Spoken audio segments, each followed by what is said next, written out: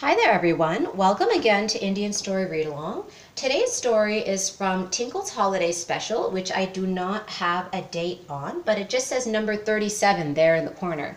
I think it was from at least 10 years ago. So what I really like about Tinkle is that they have stories from everywhere in the world, and they also have like ancient folk tales and explanations for why certain things are the way they are. This story is called The Chinese Calendar, based on a Chinese folk tale. And so you see that in the corner there. So you see everyone there in the corner. The first one in the Chinese calendar, the first animal is supposed to be the rat, then ox, tiger, rabbit, dragon, snake, horse, sheep, monkey, rooster, dog, and then boar. And so there's 12 of them, and each of them take on a year in a 12-year cycle. So this is called the Chinese calendar, a Chinese folktale. The world was going topsy-turvy. It's snowing in midsummer. Brrr. In winter, oh dear, the heat will make me faint. We are very close to that right now, unfortunately. This is not too far off from what it is. That wasn't all. The oceans are drying. The cocks aren't crowing. Yeah, that's I wonder what they did. I don't think that's our solution, though. The gods are worried and called a council. The situation on earth is grave. I want you, young god, to go down and resolve the problem. I will go there right away. So that young one in red with the crown goes down. The young god flew down to earth.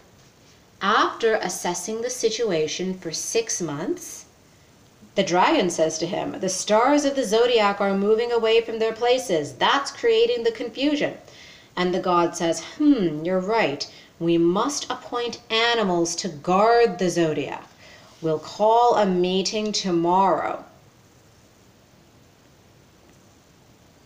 I wish it was that easy now. I mean, with climate change, it's not like we just be like, hey, animals, save us.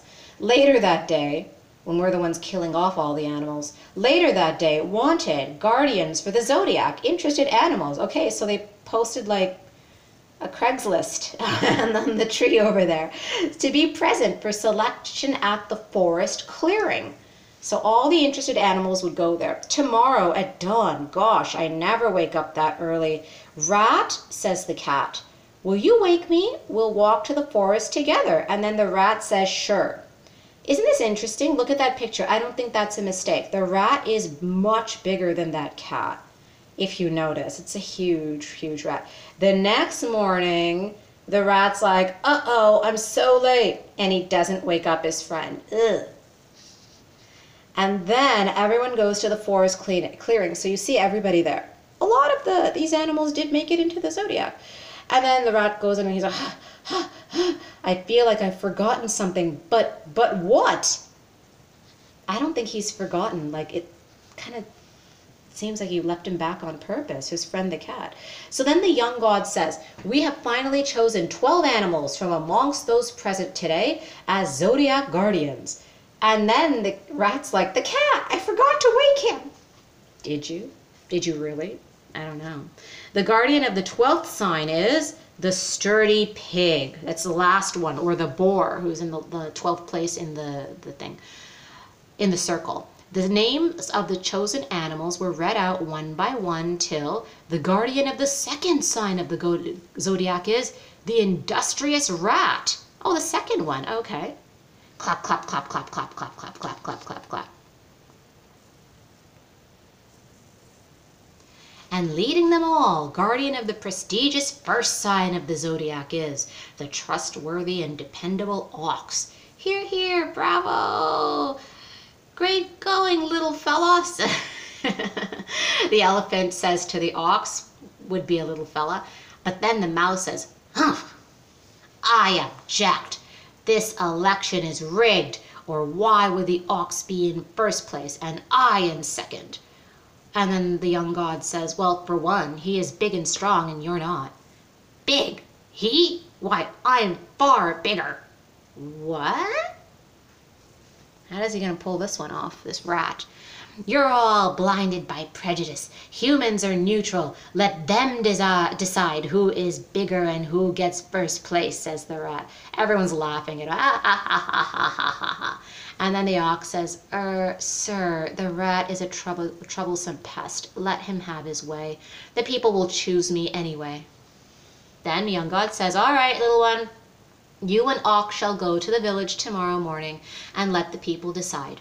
But after that, no more complaining. All right. The meeting ended and all the animals headed home. Now the rat's like, I can't go home. The cat will devour me. True. You left him in the lurch, didn't you? Brother Squirrel, says the rat, can I stay with you for a few days? I'm so tense and I'd like to have you around. All right, just don't trouble me, says the squirrel.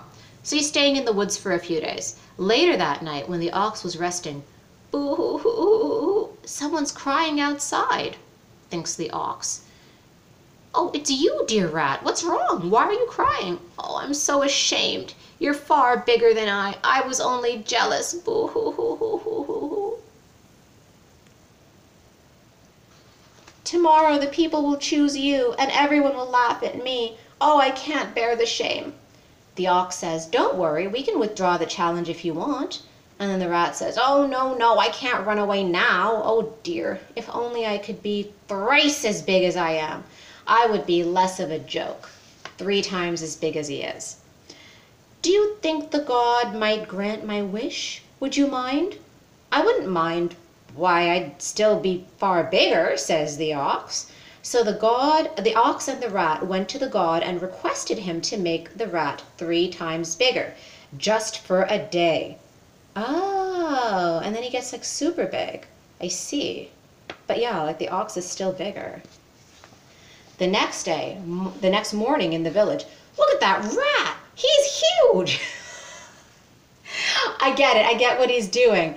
Everyone, you expect a mouse to be small or a rat to be small, but anytime you see a giant rat, everyone is freaked out and they're, oh my God, look at that rat. But no one's going to be like, look at that ox. No, it's an ox. That's what size it's supposed to be. Did you see that rat? Yes, I've never seen anything so big. Yeah, what a monster of a rat. A monster rat, says the ox. Soon, the rat became the star attraction and the ox was completely ignored.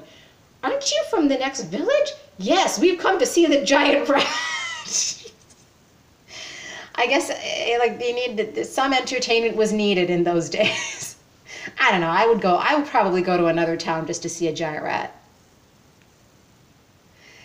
And then the ox is thinking, our eyes have deceived us. The rat is indeed a giant.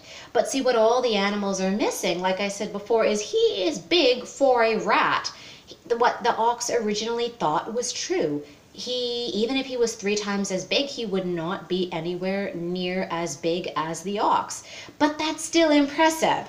A rat that's as big as like a dog? Ugh! Like everyone's grossed out, but they still want to see it. As they left the village, brother rat, you are bigger than me. See, this is the thing. The ox was fooled. His mind was changed and not in a logical way. You are bigger than me. Forgive me for not noticing before. You certainly deserve the first place. And so, the mighty guardian of the first sign of the zodiac, says the young god, is the industrious and crafty rat. Hip hip hurrah! Long live the giant rat! And he's going to shrink back down soon. But the mighty rat did not get long to bask in its glory. The cat catches up. Finally, the cat wakes up. Now, you also know maybe that's why cats sleep forever. You filthy creature, you did not wake me up. Thus the rat, with its cunning, won the first place in the Chinese zodiac calendar. However, till today, it has to escape the angry cat. So before then, cats and rats were friends. Interesting. I love all these old stories, like these folk stories, because they have all these interesting ideas as to how things are the way they are, but they're all based on stories, which is really fun. So anyway, if you want more Tinkle stories or Chanda Mama or illustrated books, or Panchatantra or whatever I have, then please come back and join us again on Indian Story Read Along. I'm still going through all my old books. All right, we'll see you soon.